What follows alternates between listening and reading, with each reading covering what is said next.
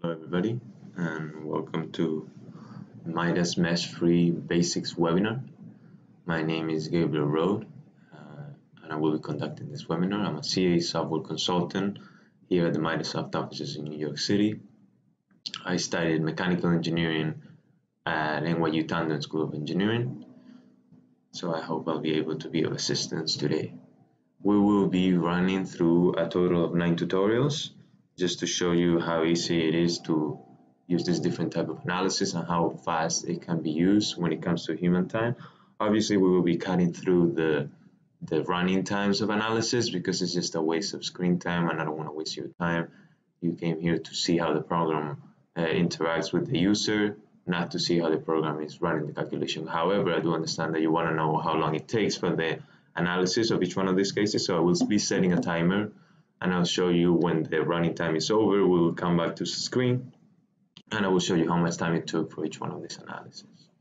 Okay, so first of all, I think it's important to start by introducing Midas MeshFree, this software. So let's understand what MeshFree is about. MeshFree development history started as a concept solver for analyzing three-dimensional shapes. It was proposed by some professors in the University of Florida and some other places in 2014.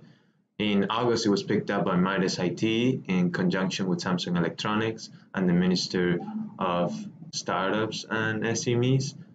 And then basically it was developed and finally was delivered to Samsung Electronics to present it after roughly 1 year of development.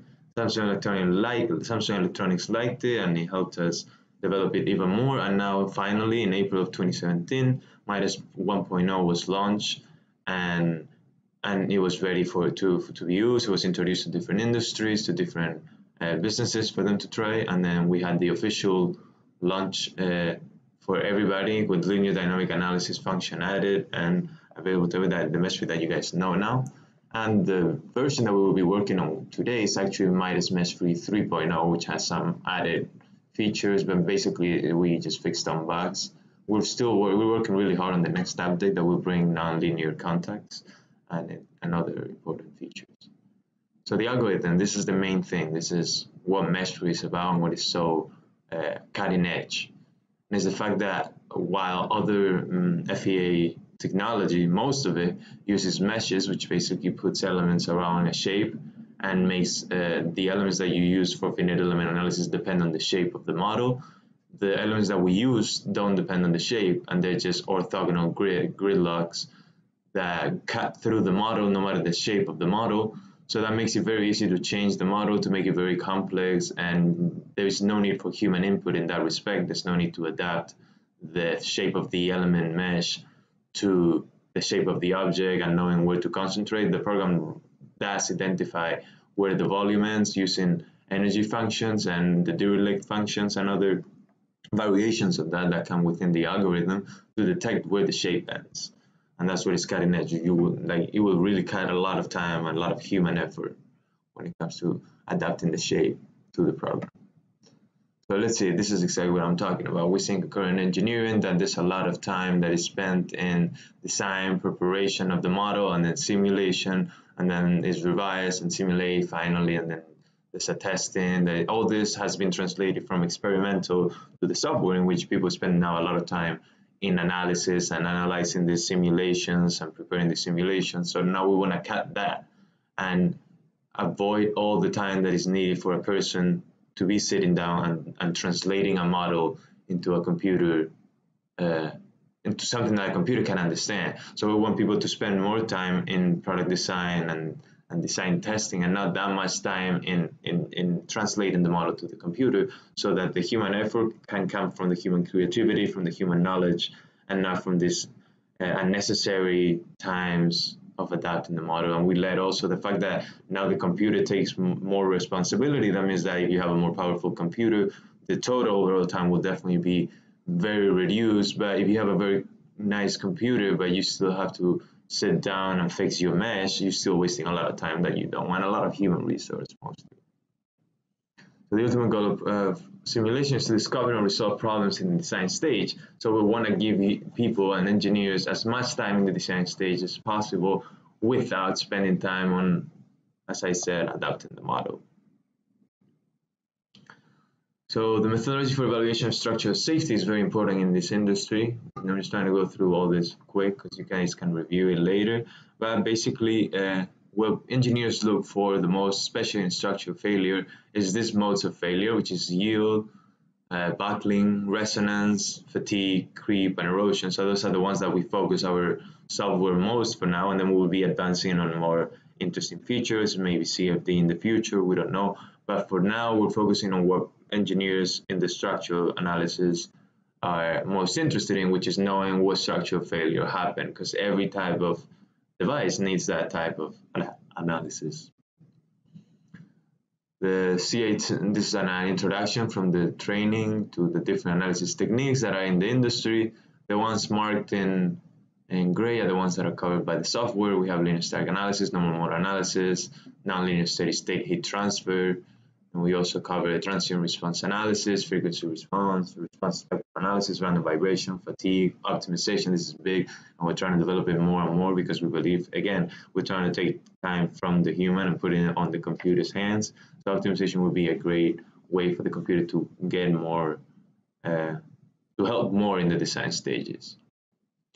So these are some examples of analysis functions that have been used in real life applications. We did the rigidity analysis for a robot arm application, and we also have natural frequency for an engine block, a fatigue and a chair, safety verification through displacement and stress due to thermal stress and a chip. Then we also have temperature distribution, optimization of a bracket. You have laser tester and safety assessment, simulations of safety on a semiconductor equipment with vibratory load. This is just an example. For example, cube type satellite, random vibration sounding that could happen. We will see how we go through the most basic parts of this type of analysis in this webinar. So we have the traditional workflow process, which is an FEM process that most of the software uses, which is basically you define the problem first, you have these dimensions, you have these forces or these loads that you want to apply to it, and you have the material. So this is what you need to analyze. Then you idealize your model. So for example, if you have some type of symmetry in your model, or you see that the model is uniform in some type of dimension, so you can reduce the number of dimensions. Like for example, in this case, you turn into a 2D element in which uses symmetry in the y-x directions. So you get rid of a lot of volume that you don't need, a lot of things, that parts of the model that you don't need to analyze really, and that you can adapt to. Now, once you've done that, that's when we go into the software and we define the material and define the elements and define what type of element you're gonna use in, and define help the program. Now is when helping the program translate the model it starts. Then you do the mesh generation. You make sure that the mesh is not making any mistakes, and you make sure that it's localizing in the parts that need most attention. And then you do the load input. Then is when you start adding the conditions and the boundary conditions and what actually defines the problem that you're studying. Then the software creates the element stiffness matrix, which basically like it makes the values of each one of these elements. It calculates the energy equation for each one of them, and then it makes the stiffness. It uses the stiffness equation on each one of these elements, and now sums up all these values to get the displacements that sum up in all these elements together as a mesh and how they are interrelated, and then makes the strain calculation and the stress calculation. That's basically how it works. So then from there, you move to the result stage in steps 9 and 10, in which you study your deformation and you study the stress distribution. And deformation is basically to see if it's usable, if it's not going to be too deformed or even break and not give you an option to use this object anymore. And then once you understand that it's not that deformed, then you can look into the stress distribution and see what parts could bring risk of failure, so that you always comply with your safety measures. So in MeshFree is much simpler because we get rid of the steps of definition of elements and mesh generation. It reduces to 3 steps basically, which is first you have direct CAD interface, in which you just created this CAD model with SolidWorks, Inventor, CAD, any of the main softwares, and then you import it into MeshFree, and it's automatically definition between the contact between the parts. Then you can define that, of course, if you want to change that, but it's automatically defined coming from the model. Also the material, if you've defined it in your CAD, it will be translated the same, but you can change all that if you want. But once that's done, there's no meshing, there's no need for adapting or translating the surface or simplifying it. You basically just now define the load boundary conditions, designate these conditions that are actually the setup of the problem and not the setup of the model. And then you can run the analysis and check the results and analyze how it works. And we have different tools that you can use, very intuitive, to understand what these results mean and what they translate to in an actual real life model. So as you can see, the steps are very much closer to what real life design engineers would like to worry about instead of analysis, which is basically you have a model, you set it up in certain conditions that emulate what happened in real life, and then you run the analysis and see the results. So the questions I want to ask is, what is the load acting on the analytical target? Does it act? Is the acting load static or dynamic? What is the design standard? Once you answer these questions, which you can review in more detail if you go through this presentation on your own, but I will not stop that much time on this, but it's basically figuring out what the conditions in which your model is under, and then adapting your simulation to that. So these are the main questions that one has to ask. What is the load acting on the analytical target, and when does it act? Is this load static or dynamic? Because if it's gradual, it's also static. And then what is the design standard? How much deformation can I take? How much stress? How much temperature distribution? All that.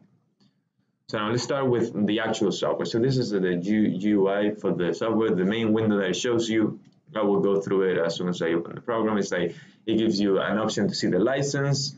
If you click the license, and it shows you your user ID, your authentication code, and your password, so you can change that or apply it if you haven't done already. So for all of you that haven't gotten the program yet, this is what you would do. You would open the license tab here, and then you will have the option to input your information that was given to you, and that would activate the software. And then you have this window here that allows you to see what the specs of the softwares are, what version you're using, how much memory is taken, type of bit. And this to create a new file and to open a new file. So then once you've opened a new file or you're working on a file, then you have this window. This type of window gives you the step buttons, which go in the 3 steps that I mentioned. The start, in which you're going to define the material, like if you want to change it, and you're going to upload you're going to define the type of analysis, and you're going to upload your CAD model. Then the analysis conditions with all the setup for the problem, and then the results that you got from running the analysis, and how you can play with it to see how it works. Then you're going to have a toolbar here. These are the tools that you're going to be using. This is the selection mode, the deselection mode. This is it allows you to select surfaces around. So if you select a surface and you click this, it selects surfaces that are in contact with it, like around. It's surrounding that surface. So that's easy to select. This one is even better because it's the same function, but you can select what pitch angle you want. So if you have a curved surface, you'll see later, and you want to select other curved surfaces that are around it with a pitch angle of 30 degrees, which is the automatic setup. You can do that without selecting surfaces that would be at a 90 degree, for example. Then you have this option which allows you to change the way in which you select. So you can select usually with a rectangle when you drag and drop, but you can also use a circle or like a multi-point polygon. This selects all the parts. This deselects all the parts. And this function, one second, this function, I can tell you right now. Yeah, this function selects the front, oh yeah. So this function allows you to select the parts that you can see only. This to select the type of selection that you want to use. So for example, if you want to select bodies, surfaces, or labels, this allows you to make planes of cut through, so you can see through the model. So you can make in all the directions and move the plane around. With this a feature that it was popular in effects, and we like to use it here too, to be able to see through the model. We have symmetry plane to see. To mirror it. So if, for example, you use symmetry like we were saying in the FEM traditional model, and you want to see what the actual model looks after you've run the analysis, then you can use the mirror to see how that result would translate. This is the measuring, which allows you to measure any distance within your model. You have the work plane where you're going to be working, the view cube, which allows you to move around. I'll explain more about that. The analysis tree is all the analysis functions and all the analysis setup. The task tree is all the things that you've been adding, contacts, boundary loads, and the unit converter for the type of units. And the output window, which gives you everything that is happening at the moment the program is doing. So we have the step icons, as we said, the function icons. So inside of each step, there's different functions. that only until you complete one step, it allows you for the next one, so you don't make any type of mistakes in the workflow and you're not running around. Then the task tree and the analysis tree, as you can see in the task tree, you can like select what parts you want to view. You can see the context, the constraints that you've added, the loads in pressure, force, temperature, whatever. They will also be represented on the work screen with different icons. And then you can see in the analysis tree, the same thing, but it will give you a more holistic way to see it and to see what parts are actually being added to the analysis. You can also drag and drop from the task tree into the analysis tree if you want to use the same conditions in a new model or a new analysis case. The toolbar, as we discussed. Then we have the view queue. It's pretty much like any other view queue. You move around with these arrows if you want. You can hold it and drag it around if you want more freedom with the mouse. You can turn like this. This tool allows you to zoom in into a specific area that you select. This gives you back to the isometric initial view. Then if you press the wheel on your mouse, this appears in the middle of the screen. That gives you pretty much the same options with the exception of these two added. Pretty useful, which is you save your own view. So if you found a view that is not in this setup and that is appropriate for your model, you can save it and use it again later. The output window gives you two major type of data. The first is the warning and notifications. The second type is the analysis model data and how it's progressing through the analysis. The unit displays, these are the units that are in the software right now.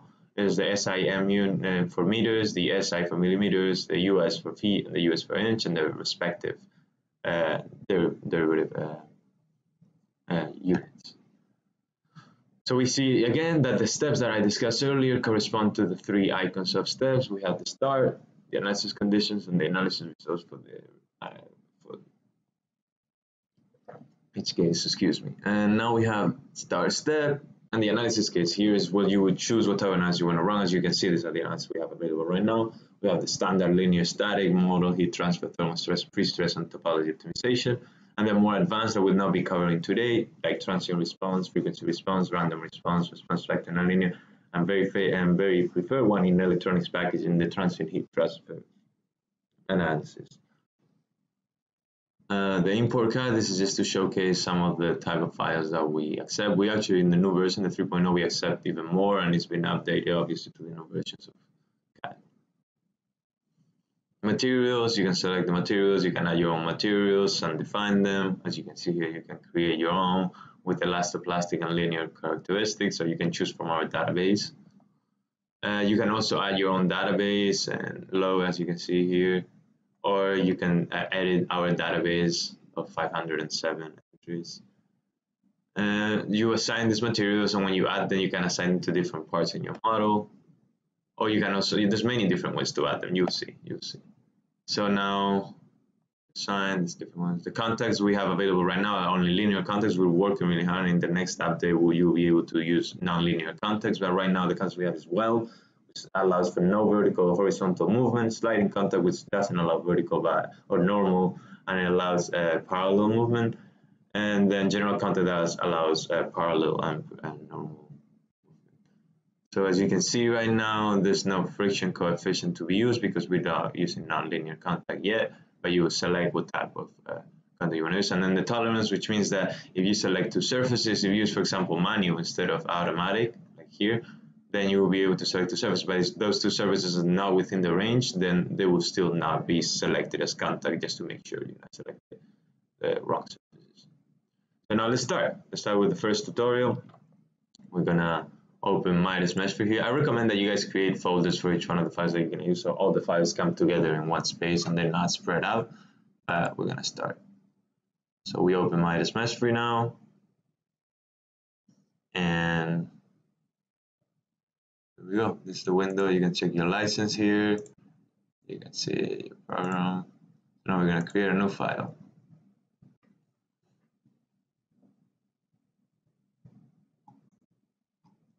We're going to make an analysis case. In this case, we're going to do linear static.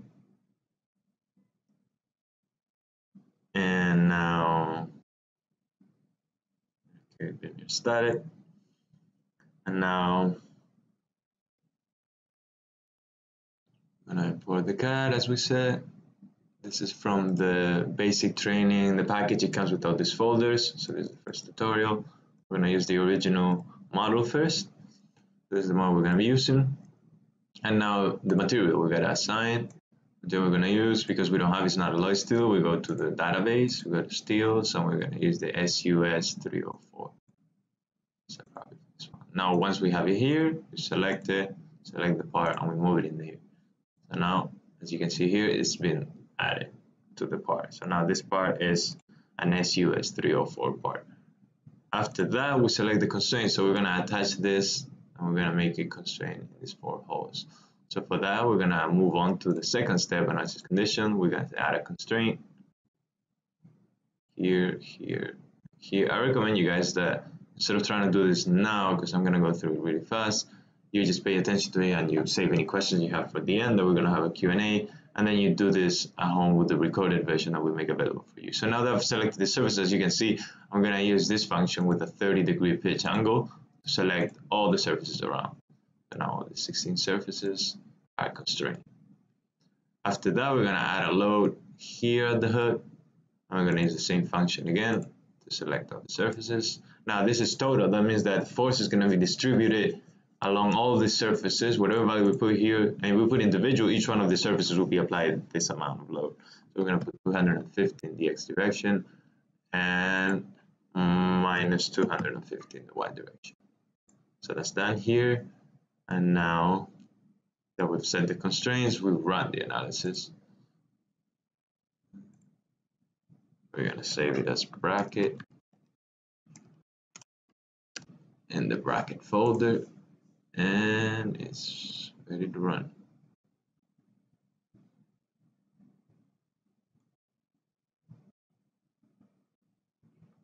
Excuse me.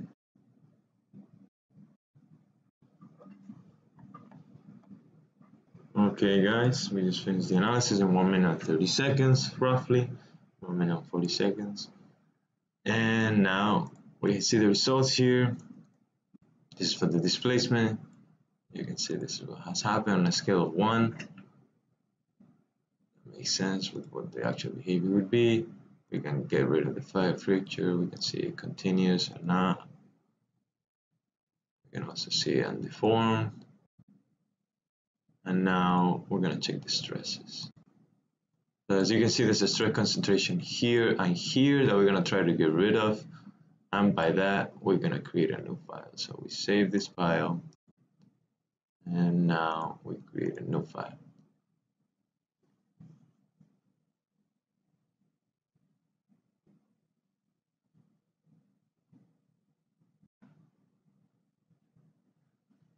So yeah, so now we're going to do the same thing. We're going to select an analysis case, static, and import, and we're going to import a modified one.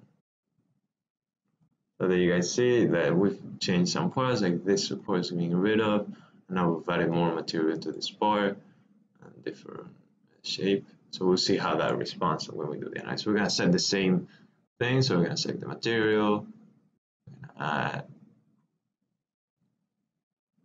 SUS 304. One possibility I see nearby is, and then add this part here, this US, so now it's defined. Move on to analysis condition. We're gonna add a constraint, this,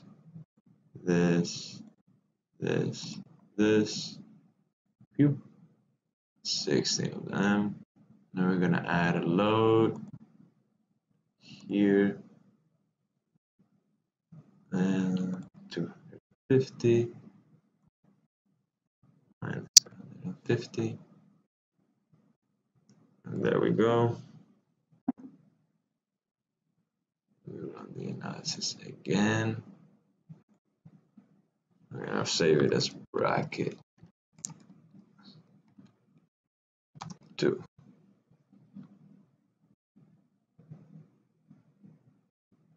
Set the timer again.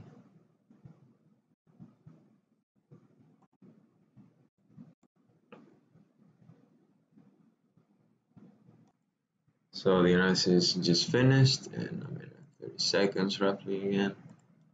So we see now kind of the same results again. It's really formed like this.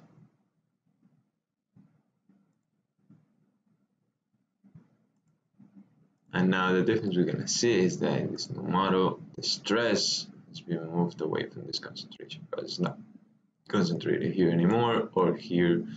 So this is definitely an improved design. This is just to show you the workflow of what an design process would be with MeshFree, in which you just use a model, you analyze, and then rapidly put a new model and analyze it quickly. So we're done with the first tutorial, guys. Now let's move on to linear static. Close this.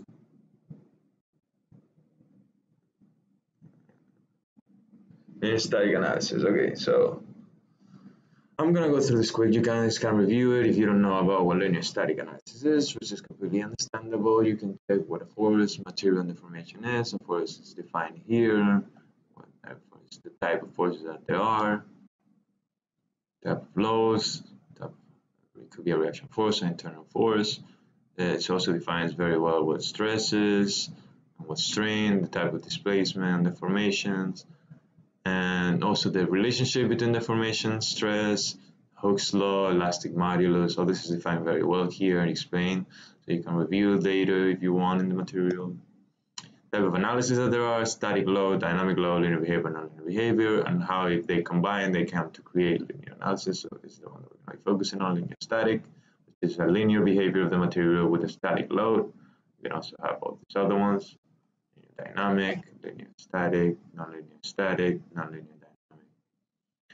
There's a differentiation obviously between linear and nonlinear that we explained, and then it can be explained here again. Now I'm going to assume that we don't need that. We're going to focus on how the software is used. Then differentiation between static and dynamic load, and what a frequency load is. We have a static load. The linear static has this attribute: static load same direction, linear elasticity, and a minor deformation, because if there's too much deformation then it will not be accurate. The linear static can be used to be translated in different cases in which it's proportional. And it also explains different type of failure, different between ductile and brittle failure, and the maximum normal stress theory, the Tresca theory, and the momentum theory. These are three main theories of static failure that use different ways of approach to the analysis.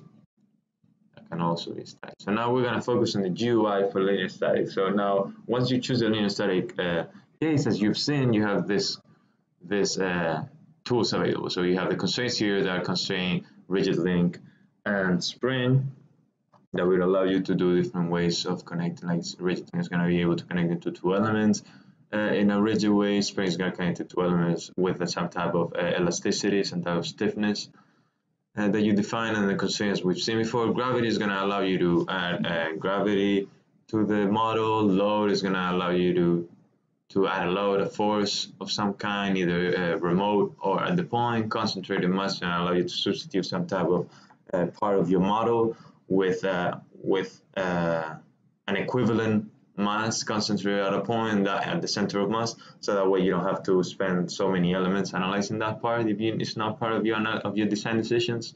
You can add pressure, you can add torque, centrifugal force to the whole model. Both centrifugal force and gravity need the density of the material to be defined. And force displacement, if you want to like determine how much is going to be displaced.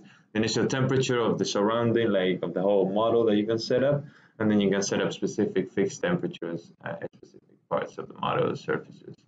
You have a main control that will let you define how much memory you will use on the analysis, so that will make the elements on the grid log smaller or larger, which obviously the more memory they use, the longer it will run, but the more accurate it will be, and then run the analysis.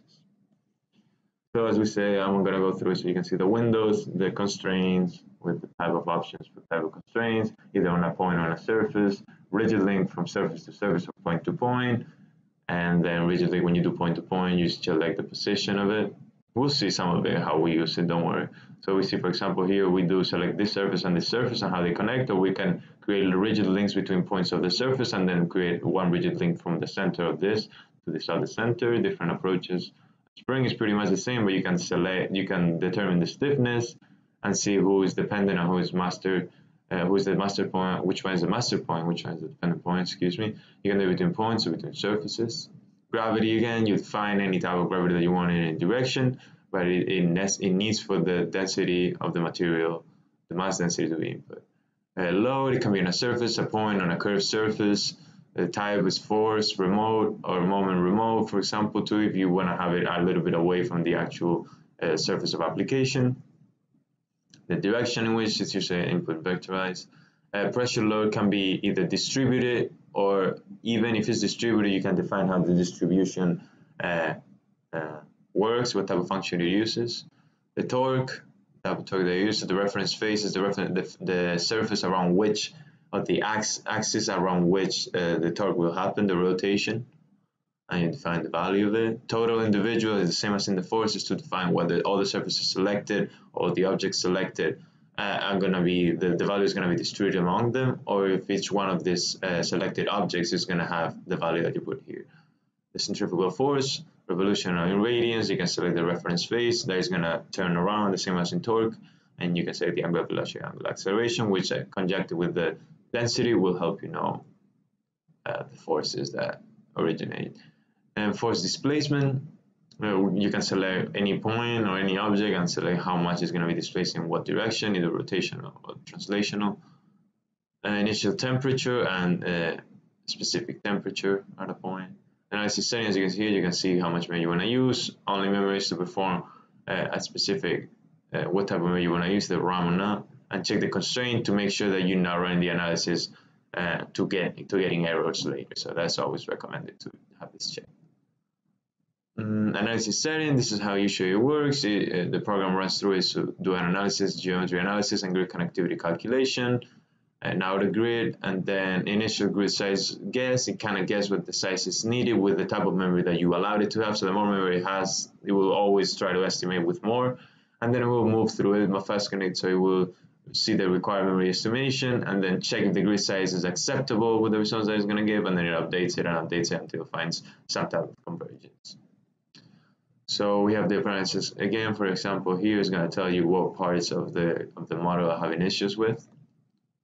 And energy errors analysis is going to also be available in the results section. We will study that later, in which you can check the error on each one of the parts, and then the percent error. We recommend that if it's not below 10 or 15%, then that you should review your model and review the setup for the grid, and possibly just increase the grid size.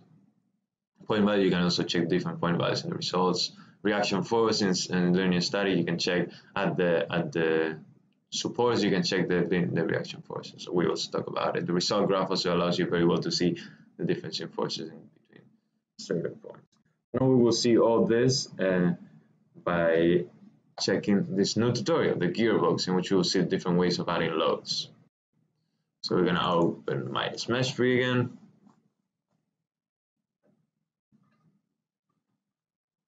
Create a new file.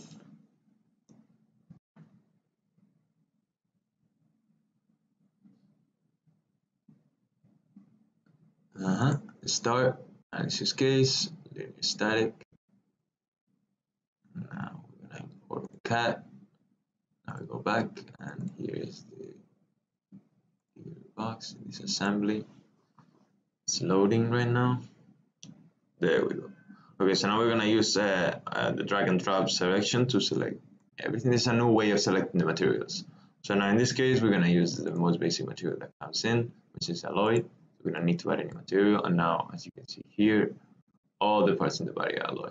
So this is another different way of selecting the material and adding the material. After that, we're going to add the supports here, constraints. So we're going to move on to the analysis conditions. As you can see, automatically it's been defined as all welded, and we don't want to change that, so we just leave it like that. But you could change the context. We'll see that in a different tutorial. So now we add a constraint here. We select this face. Here's a freedom. Nice. So we added a boundary condition there. Now we're gonna start adding loads. We're gonna add gravity first of all, because we want the whole model to be in a condition of gravity, of course. So we're gonna add it, but now because this is gonna be on the ground like this, in the y direction, we're gonna paste this here so that the gravity is acting in the y direction. So we added gravity. We'll see. You'll be able to see here how they're being added to the analysis tree. Now we're gonna add a load on this face here. No, on this face here. So we're gonna add a load. Select the surface.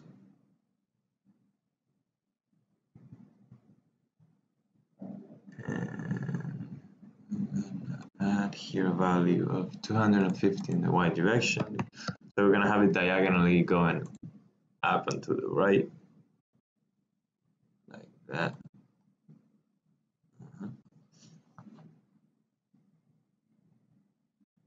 So we see the force has been added.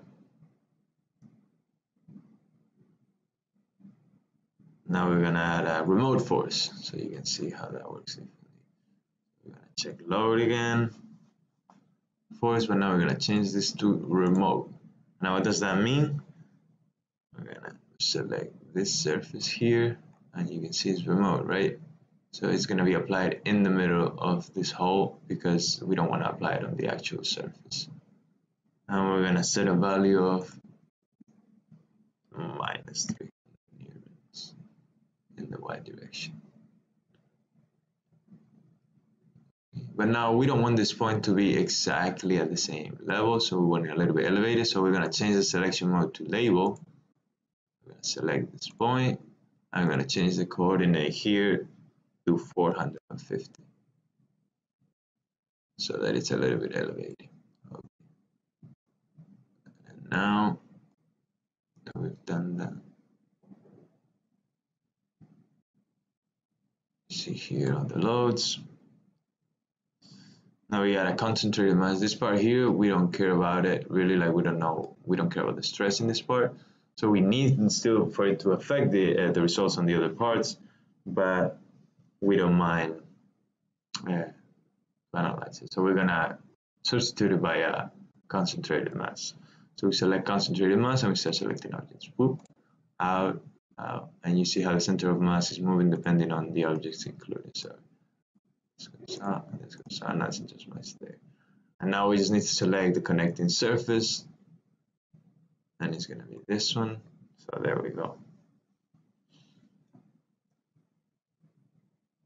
And we see this is the equivalent mass to the parts that we substitute. Now we're gonna add some pressure to the. Now we're gonna add some pressure to the side here. Select pressure. Select this, this surfaces. These 5 objects. And we're gonna add a pressure of 50 newtons per millimeter squared. That's there. Now we're gonna add some torque to the turning rod here. So for that we go torque, select the surface, and we use this to select the surface around it. And the reference direction, we're gonna use actually the one of these faces because we want it to turn around the circumference too, like that. So it is also that surface. And now we're gonna put a value of 200 newtons per millimeter. So that's our turning torque. And the back of it, we're gonna add an force displacement here. This surface, I'm gonna say that it's gonna move in the y direction. Excuse me, in the x direction. We're gonna make it move 0.3 millimeters in the negative direction. There we go. We have an force displacement there. And finally, we're gonna add an initial temperature of 20 degrees and a fixed temperature for all the parts of 50 degrees. Let me make sure I did that right real quick. We can do this always. You can modify it to check anything, check it. Okay, so we see on these icons that showcase the loads that we've added.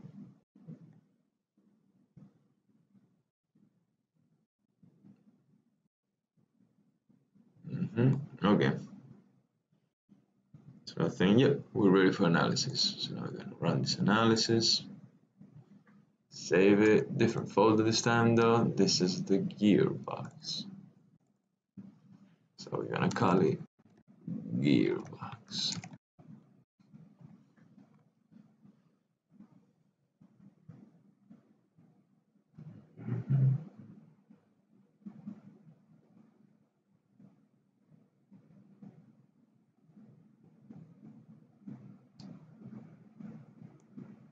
There we have it. We set the timer. This is gonna take a little bit longer. Okay guys, we just finished the analysis. This one took like around 3 minutes and 10 seconds, 15 seconds. And now we can see the results here real quick. We see that most of the displacement happened here because of the pressure. There was a little bit here too. You can see stress, concentrate on the surfaces. This is a very interesting tool. I'm gonna show you real quick. So you see result graph. We can select this point and this point, and then we make it go in the negative z direction, and you will see this. So this gives you the stress, how it varies from this point to this point on a graphic way, and you can apply it to any surface. I'll leave it like this function. You can also check the reaction forces on the support. So this is the supports, right? So we do the reaction forces here and here, calculate them, and it gives you the actual values to check that you actually applied them right. Okay, let's move on to we're done with this tutorial. So we're gonna move on to the next one real quick. So we're gonna save this, and I'm gonna close it just to make sure. It's always good unless it's necessary for you to close the whole program and reopen it just to make sure it resets every time. Especially if it's in software and all, so you don't wanna make it have too much information at the same time if possible, just to avoid any type of mistakes. And now we move on to the next tutorial, which is housing. We're gonna do this tutorial so you can see housing. So the purpose of this tutorial is more to differentiate, to see the difference between contact condition between these two parts or rigid link connection. You see how it's different, and we can see the stress concentration. So let's see, we start with step one. We're gonna analyze this case. It's linear static again. Oh, excuse me, actually, we're gonna do this. We're gonna call it with context because we can put out the names we want. Okay. So now that we have that analysis case, we're gonna import the cat as always. Excuse me, there we go. Next tutorial, housing, okay? So loading it. Whoop. Okay, so this is it's a very complex parts, but it's actually a very simple assembly of 3 parts. Okay, so now that we have this, we select the material, and now we need some new materials. So first we're gonna add some SUS304 again. So we go to steel, SUS304, and then we still need another one, I believe. Yes. So we're gonna go to the ASTM category. I'm gonna add the ASTM 836. So these are the 2 materials we need, and now we're gonna assign them properly. So we're gonna make this long part and the blue and the green parts, we're gonna make them SUS.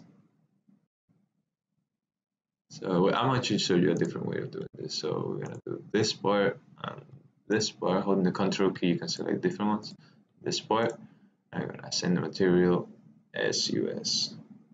And then this part, we're gonna assign the material ASTM836. Okay, so now it's defined. Move on to the next step, which is analysis condition. We're gonna set a constraint. So for that, we're gonna go right here. Analysis conditions, constraint.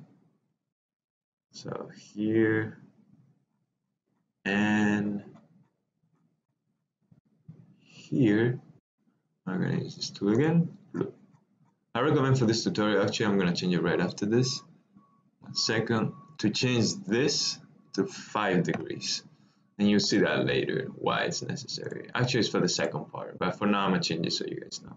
That means that nothing that is less than 5 degrees nothing that is more than 5 degrees will be selected in this curvature type of thing. So we added the constraint, sorry, and now we add the load. So for the load, actually, yeah, we should give this at 30 for now. Sorry, it's at 30 for now because we're gonna select inside this two right here.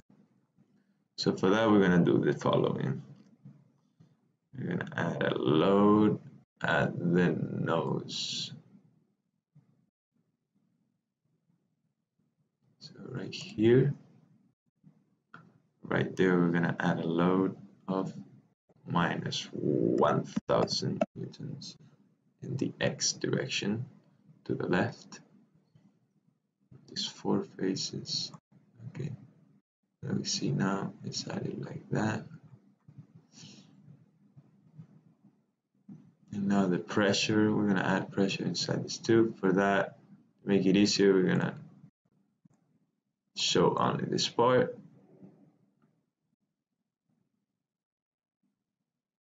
And we're gonna add pressure. And select this face, and then use the pitch.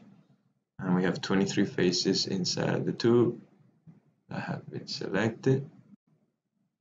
And you're gonna add a pressure of 0.5 millimeters. Let me check that again, real quick. Yes, 0.5 and 23. Okay. And now we're gonna set an initial temperature. Let's see all of them. I'm gonna make initial temperature of 20 degrees and a fixed temperature for all the parts of 40 degrees. Okay, and we run the analysis.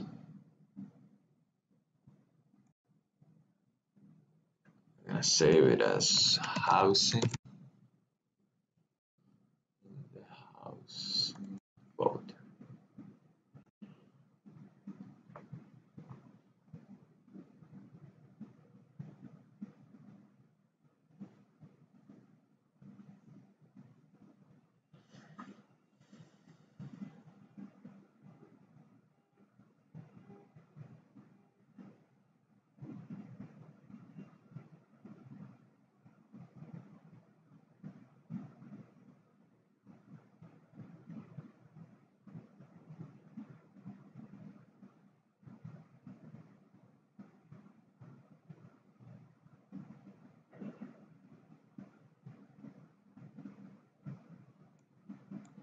So we set the timer. Okay guys, we're done here with the analysis in 2 minutes 30 seconds, 40 seconds. Now we're gonna continue real quick. Okay, so this you can see obviously it's deformed to the left due to the force.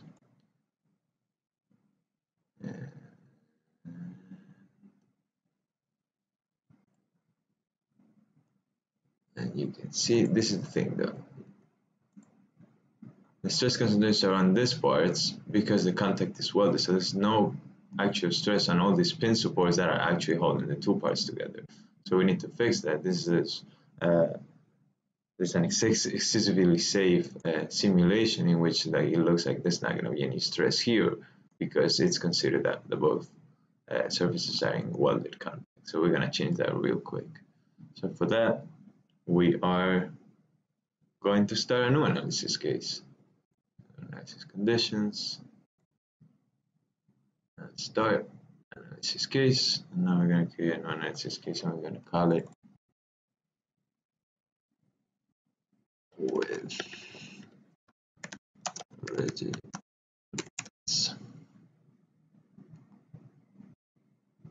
Okay, and now you'll see how easy it is to change the analysis case. Because now, well, first of all, we're going to add the rigid links here. So now we change the pitch angle to 5 degrees, and that's because there's some curved surfaces in the back that we want to avoid, like this, when we make the selections. So now, the best way to do this is, it's going to take a little bit, but okay. So we're going to select the 8 face. Yeah, so I'm going to do this one first. A rigid link, I'm going to select this. No, this surface. There we go. Okay, and we're going to do the same with each one of these pins. So we're going to go here.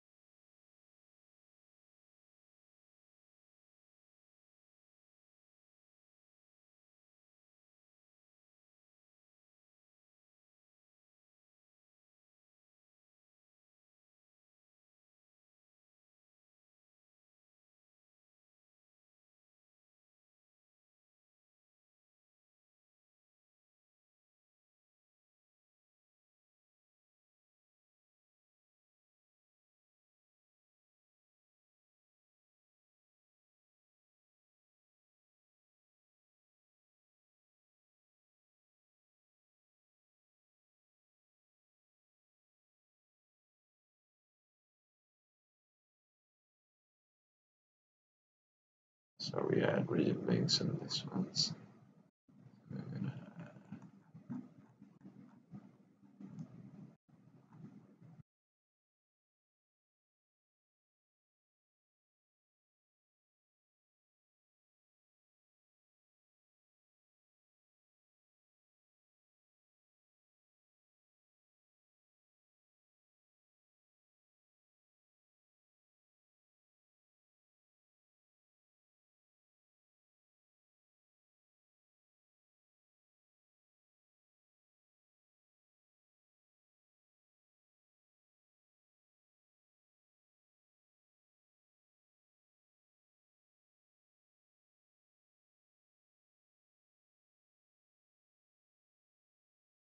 All the rigid links that we needed.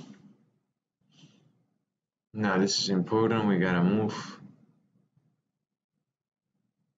First of all, we gotta get rid of the context. So this context here, we don't need them anymore because you just added the bolt. So this is off, and now we don't have any context between the surfaces because we have the links.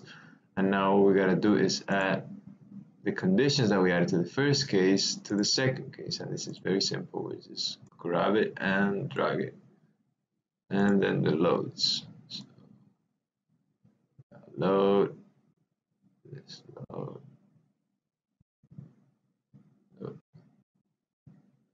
this load, and this load, and we're ready to run. So we run the analysis, but we only run the rigid elements.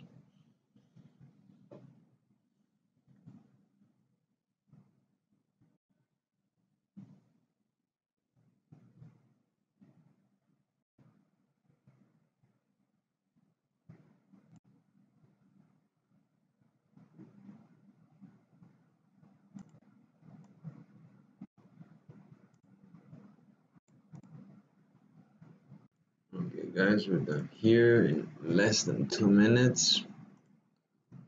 You can see the same results for deformation have happened. Now let's check this. Check this out. Now because we've added the pins, you can see the stresses, and we see how this is more realistic. We see stress around the pins that are holding the chamber together. Here, these two parts, and these other two parts. It's another way of realizing, changing the analysis and being able to change the analysis case without taking that much time resetting the boundary conditions and the loads. Okay, so we're done with this tutorial, and we move on to the third one. This is exciting. This is exciting. And we're done with this one. Close it. And this is the tutorial we're gonna do now. Edge case, and we're going to see the difference between weld, sliding, and general contact for this case. So we open Midas MeshFree, and we create an analysis case, well, no file, of course. No file. Analysis case, and now this one's going to be linear. Oh, excuse me, I did it again. Okay, analysis case, and we're going to call this one welded.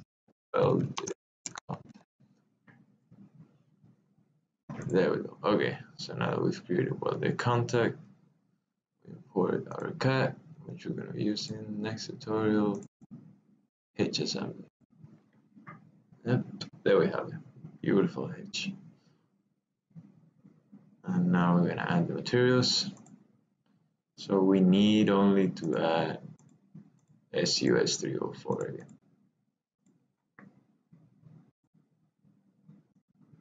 And then we're just going to use alloy. So the bolt, and now it's going to be easier to do it like this. So the nut, the two nuts, the two bolts are going to be alloy steel. And the hitch and the tube are going to be the SUS 304.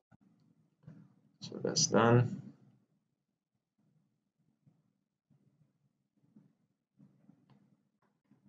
Now we're going to add, oh, excuse me. Yes, we're going to add a boundary condition here. So constraint in the surface. And then we're going to add loads to the surfaces here. So we're going to use this, whoop, and we have all the surfaces selected. We're going to have it in the negative direction, in the negative y direction, with a value of 1,000 newtons. So that is pulling away. So we're going to see how the bolts bend. So we just run the analysis. This one is not going to take long, I believe. This one, hitch case. We're going to save it in the hitch case folder.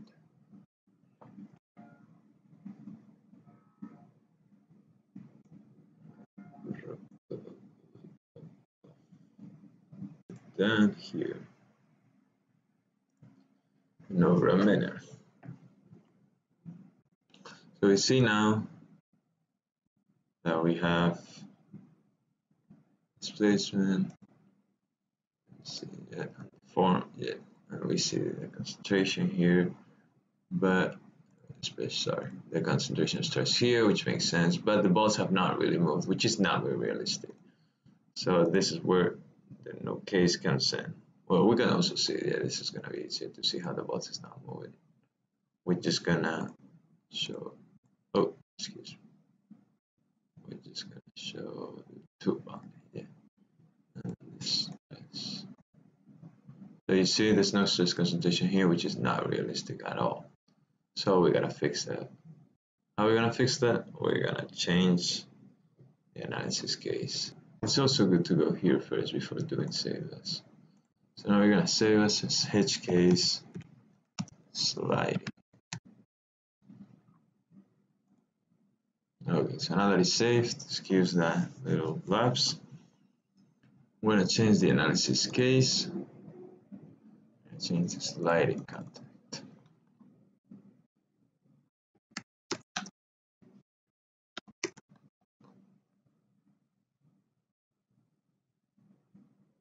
Okay. We're gonna use the same condition, so basically we're just gonna move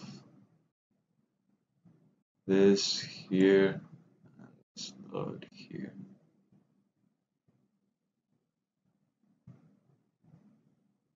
And now the difference that we're gonna make now is that we're gonna change the context. So everything between the bolts and the tube, we're gonna modify it to sliding. Same with this.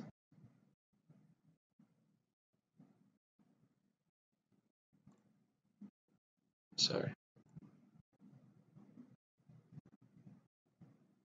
Sliding. Sliding.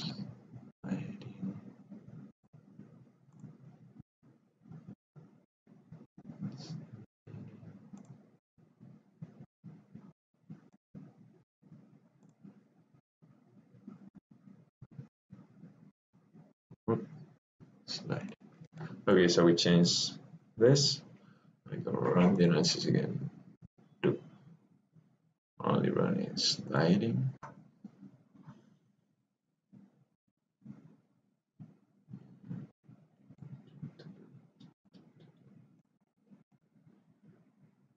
Okay, we're done here, guys. So now we see a little difference. That is gonna come from, well, you see the balls now have moved. And we're also gonna show you that now the stress concentration is around there. Still though, we see that the stress concentration is all around the ball because there's no type of parallel movement. So we're gonna now try with general contact. So for general contact, we're gonna do the same thing again.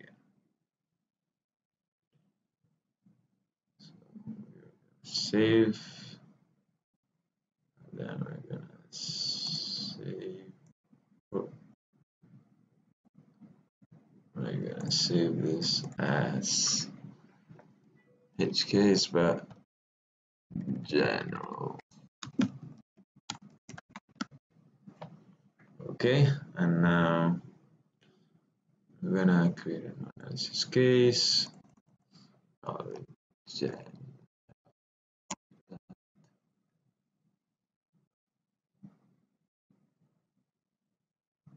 We're gonna add boundary, load. And we're gonna change all this to general.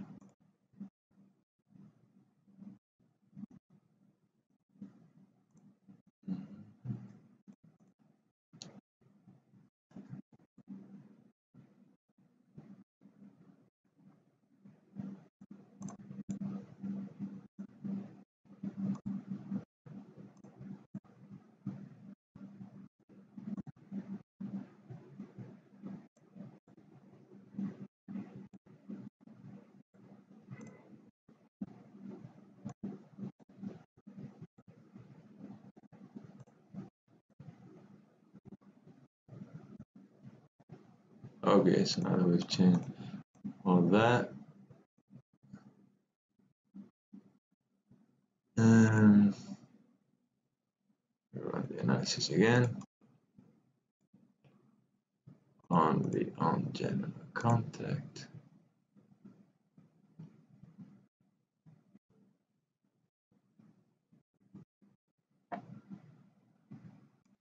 Okay, guys, we're done here. 8 minutes, which seems to be longer, general contact. So now you guys see the ball. Check electric Midas, which is the stresses. As you can see now, it's considering this part, which makes sense with them. So you can see general contact is the best application for this type of analysis. Okay, we're gonna move on now to the modal analysis. So we're done with linear static for now. So I'm gonna just go quickly through this, and you can review later the type of vibrations you can check. It explains the expression of vibration, how resonance works, what the expression of vibration is trying to tell you about the elastic and kinetic energy relationship, the natural frequency, the natural angular frequency relate mathematically and conceptually, and what they are, what the mode shape, what's useful. All this you should review it on your own. It's very useful. Concentrating about discussed it before. The mode table you will see later allows you to see the different modes and the mass participation factor of each one of them. You can also evaluate the different frequencies at that point. And eigenvalue calculation, you can also set it up if you want a specific range. So now we're going to do the drone. So we're going to showcase all these features. Okay, so we're going to open MeshFree. And create a file.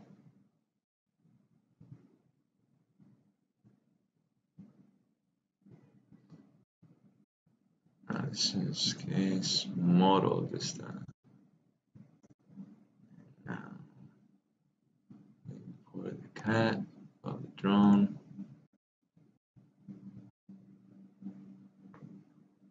It's done. Now with the materials, we need plastic and ABS. We're gonna add plastic.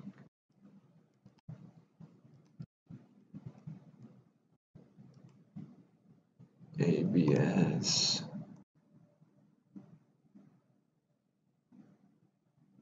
That's all we need. So now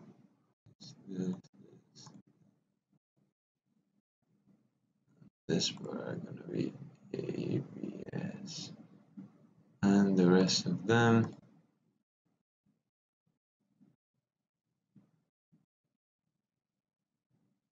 are gonna be alloy. Okay. Now we're gonna set the constraints, which are gonna be under here on these little things. So constraint, they have a different curvature, so we cannot use the feature this time. Manually.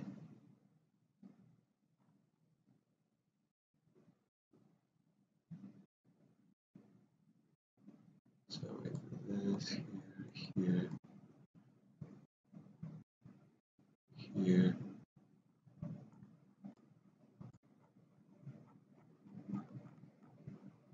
Here, here, there, and no, it's not here. Okay, so let's have this constraint. Now we add concentrated mass because we don't care about this part of the assembly. So this, this, this, and the surface is going to be this one.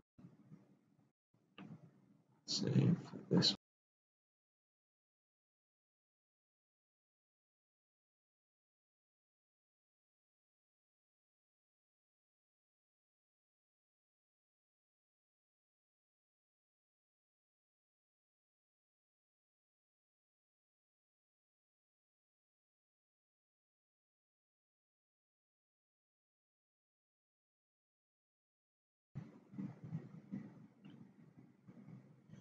Now we run the analysis. I'm gonna save it as drone folder, and time to run.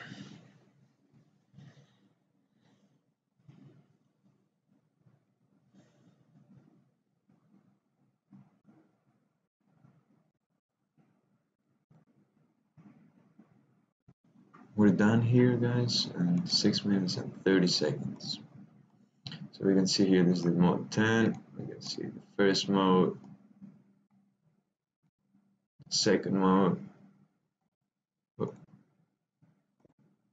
third mode, all the modes. You can check here. You also have the mode table. You can check different measure, the period, the cycles, the ratings, and the eigenvalues, and then the mode effective mass and the percentage of effective mass for each one of the modes, and the total one. So yeah, it's a very interesting feature. Now we're gonna move on to thermal analysis. So we're done with this. We're gonna save it real quick. And now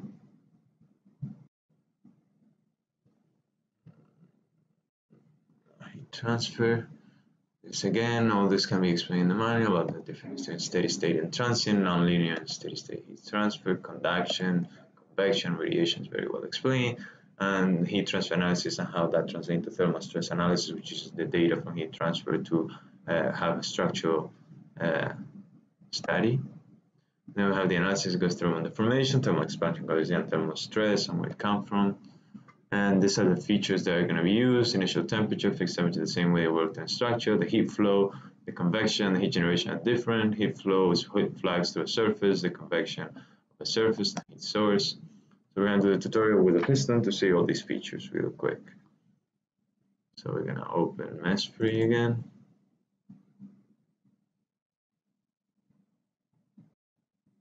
Create a file.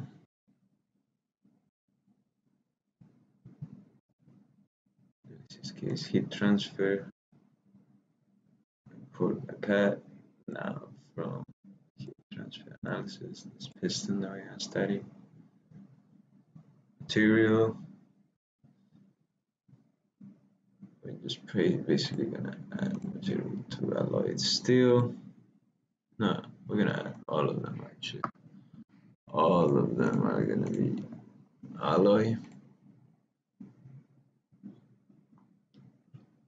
Now we're gonna start with, first we're gonna set a fixed temperature on these 4 surfaces of 200 degrees.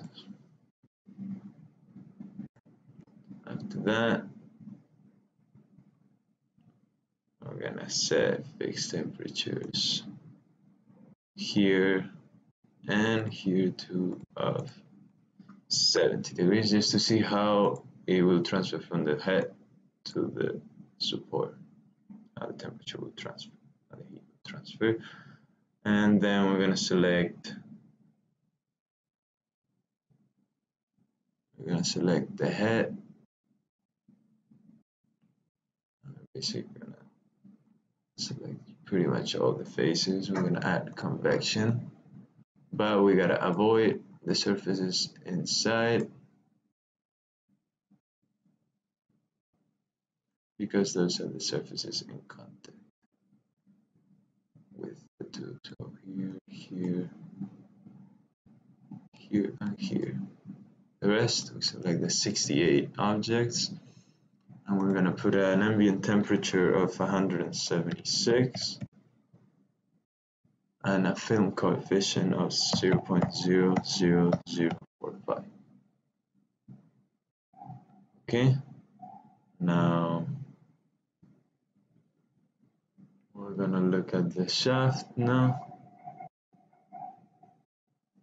I'm going to select all of it pretty much. But we're going to exclude the faces in contact, which are this, this, this, this, this, this, this, this, and this.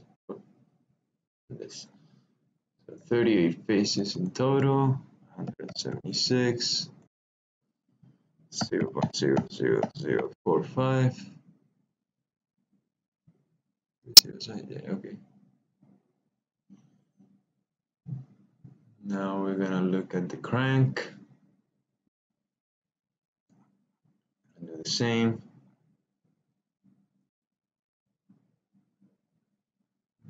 Convection, 42 faces. So we're gonna exclude the ones in contact. So this, and this. 42 faces in total, 100 degrees, and 0.1236.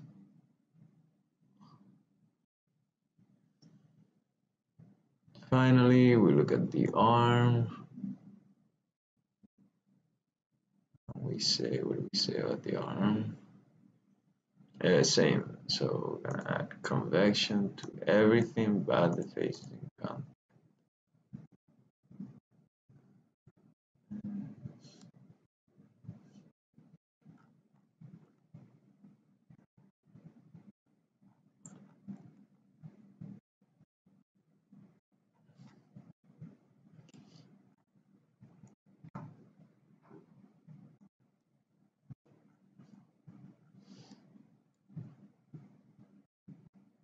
So that's a total of 50 and 120 degrees,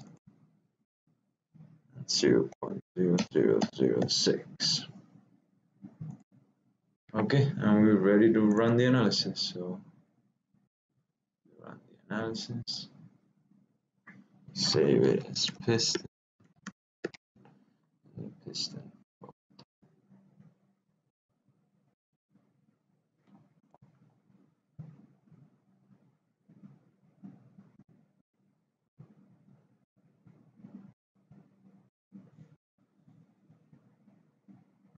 And we're done here in a minute and 30 seconds roughly.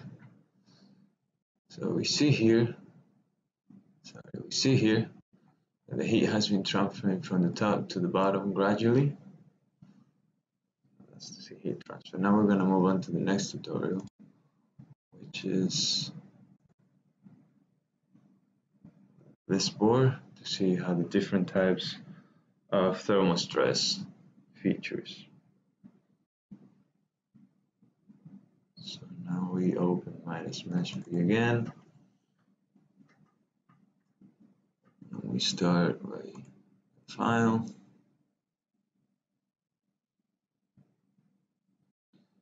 This is case thermal stress this time for the cat. Use this board. Now I'm gonna add some new materials. So we're gonna first add some PCB.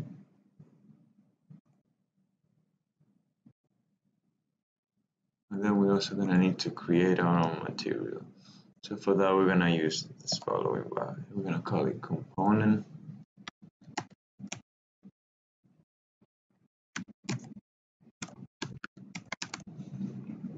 It's gonna have elastic modulus of 0.21, Poisson's ratio of 0.3, mass density of 7.8 exponent 15.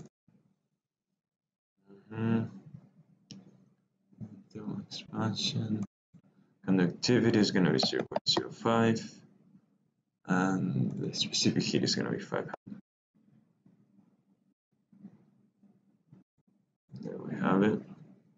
And now basically going to assign it this way.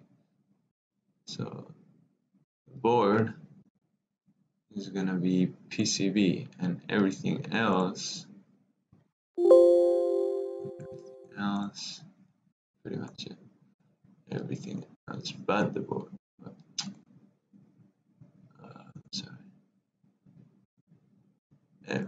Everything but the board is going to be component material. Now we're going to set the constraints here, here, here, here, here, here, here, here. We're going to use the feature to select all those objects. Okay. Now we're going to give a fixed temperature. Oh, excuse me. We're going to give a fixed temperature to the surfaces here of 60 degrees, and another fixed temperature to this ones of 50 degrees,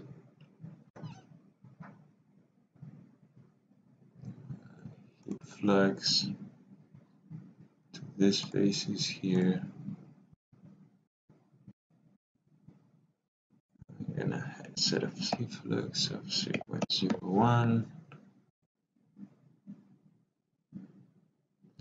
and finally some convection. So for the convection, I'm gonna select first and just look at the board.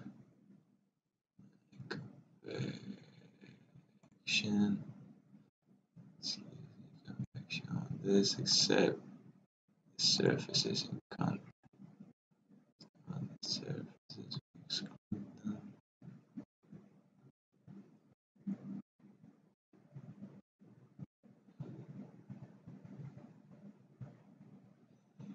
I'm gonna set it at 30 degrees to exponent minus 5. Okay, and now we're gonna do the same with all the components, excluding the surfaces in contact.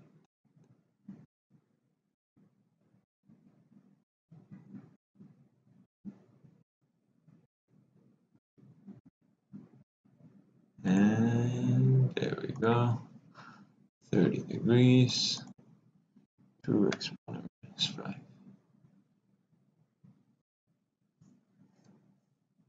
So now we're done here. Let me set a heat source real quick. This one is going to be a heat source with 0.12305. And we're ready to run the analysis. Save it as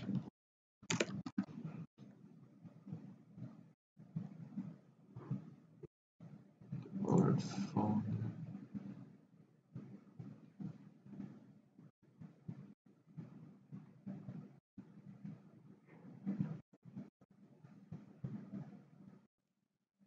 Okay guys, we're done here. 3 minutes and 29 seconds. We can see, let's lower the scale a little bit. Displacement, we can see the stress. It concentrates obviously around the supports. We can also see the temperature distribution around here. So heat flux in a base surface, and then we have the heat generation here, how it translates to the board. Okay, so we're done with thermal analysis. Now we're going to move on to the interesting stuff of topology optimization.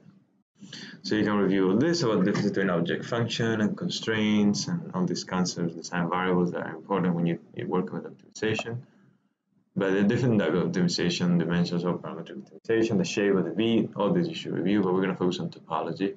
The way it works, it's also explained in the PowerPoint for the basic training, and how sensitivity is the main factor of the optimization works with, the object function, how it's defined, and the constraints.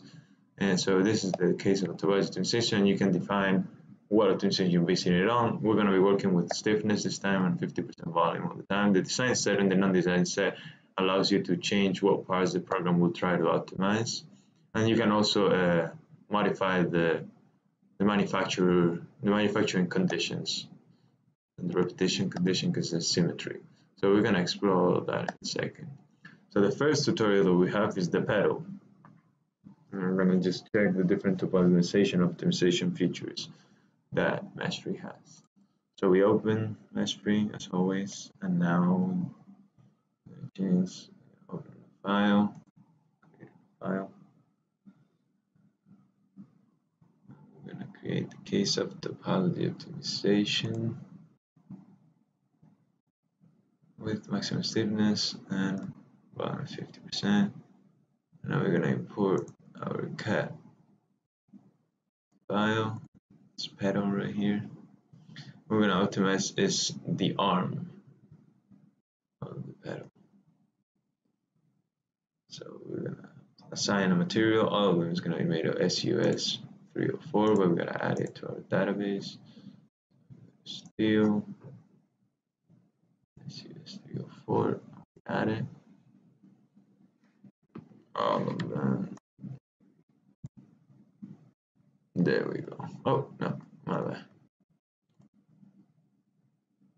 guys. Okay, I've done that. I'm gonna select the constraint, which is gonna come from here, obviously. So we set the constraint.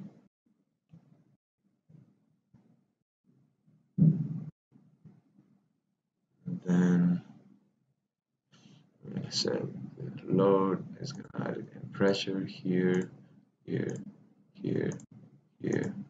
Oh, excuse me. It's not right. Here. 6 objects, yes. 10 newtons per millimeter square. Then we gotta determine which parts are the design domain and which was not design domain. So we're gonna move this is in the non-design domain, and the pedal is the non-design domain. So only the arm is the one that we're gonna be studying. Now we just gotta go to analysis control and set the manufacturing condition to through all in the Z direction, because it's gonna be created like it's gonna be filled like this from bottom, top to bottom. So done that, we run the analysis. Let's see what comes up. It's gonna take a little bit longer because it's optimization. There's a lot of convergence involved.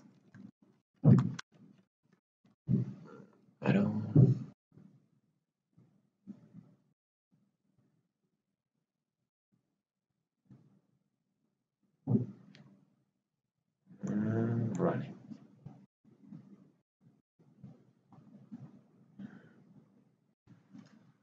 Okay, guys, we're done here after 26 minutes. I feel like I just traveled in time. Okay, so you can see the result here. So this looks like it's the analysis that's performed, but now if you want to actually see what we want to see, which is this is the optimized model that the software suggests with a 0.5 material density. We can put more material density, and that gives us the option of removing more material, reduce it, that needs more. We're gonna leave at 0.5. We see calculated, and we see that we reduced by 33% the mass. This is an example of optimization. Now we can move on to the next example. So yeah, we'll save this, and now we will focus on a board. We're gonna optimize a board. It's gonna compare what happens if we use the condition of symmetry and topology optimization. So we're gonna open MeshFree.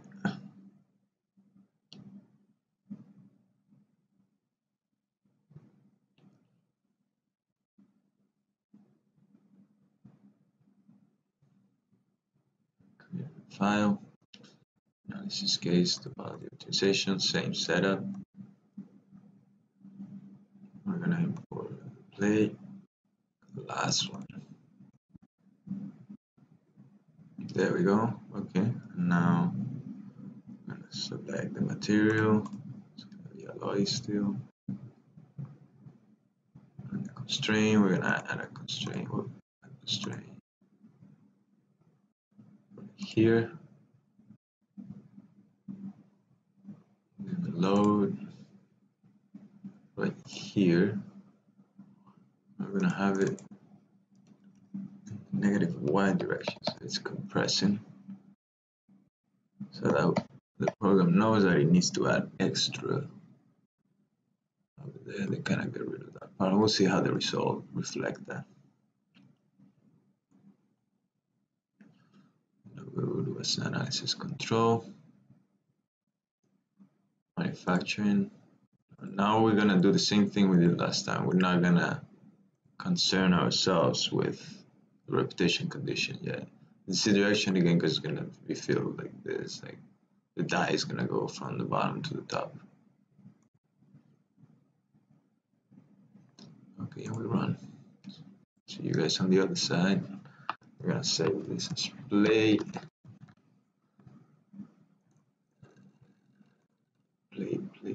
Plate.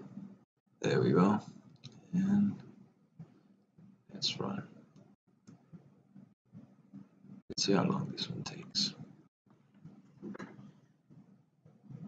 And we're back, guys, after 39 minutes and I think 30 something iterations. Yeah, I don't know what it should. Yeah, second conversion is fine. 38 iterations, we found the solution. So this is the deflection that will happen with the given conditions and the pressure. And now we're going to look at the optimized model. This is the model that it suggests. Obviously, it's a lot of the load moves to the side where the load is applied. The mass moves to the side where the load is applied. We see we can change the density to higher density will give less need for material, lower density will give more need for material. So before we got like around 60%, we save the material. That's pretty good. Okay. And now what we're gonna do is we're gonna change this and we're gonna study what happens if we do it with symmetry. So we're gonna go back to analysis conditions, analysis case, and we're gonna just topology, same 50%. We just gotta transfer the boundary and the load.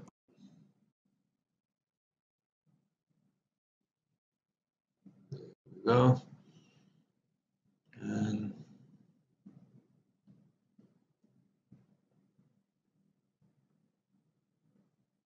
now what we gotta change in respect to the other one is here. We're gonna again do, of course, through all Z, but we're gonna add a repetition condition. So this repetition condition is gonna work. So we're gonna cut halfway through the model at 50. Oh, the coordinates. 50. Excuse me, I'm trying to find. There we go. 50 and 20 in the XZ. So that means that it's gonna cut here in the middle, right here. We're gonna go along this plane. So this is gonna be the symmetry plane. Now we're gonna run the simulation again. Let me check. Yes, everything correct. And run the analysis again. Just a second. Conversation.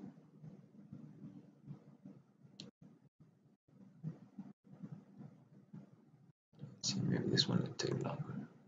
Maybe shorter. We'll see. Okay, guys, we're finally done here after 46 minutes and 46 iterations, 45 iterations. So that took a little bit longer, but I feel like it could have been less if the relative error would have been adjusted, because I was looking at the graph while it was progressing and it was almost done. But yeah, anyway, we got it. We got the displacement here, we got the stresses, and this is exactly, you see how the stress is mapped? So now we're gonna check the optimized model. This is the first decision, the second one, and there you see, because of the plane of symmetry, it remains loyal to that. You see how this part is reinforced, but also is this side because we adjusted it to symmetry. Adjust the density again, and we see the calculation 60% again reduction. So we're reducing the mass by the same amount, but we're using symmetry this time. So yeah, there you guys have it. This has been a wonderful webinar in which we've gone through all the tutorials, and now I'm sure you guys have a lot of questions because we covered a lot of material. So we'll just let it be from here to any questions that you may have. Me and we will be trying to answer them to the best of our ability. Thank you so much for attending. So now it's time for any type of questions that you have. Let us know and we'll be here to answer them. Thank you.